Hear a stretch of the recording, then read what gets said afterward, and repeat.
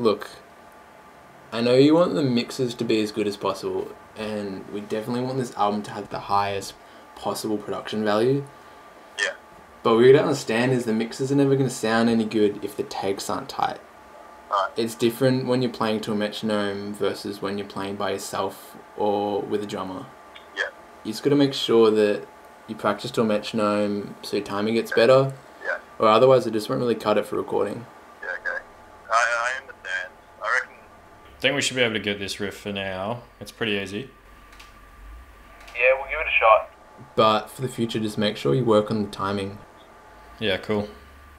You got 2 bars in.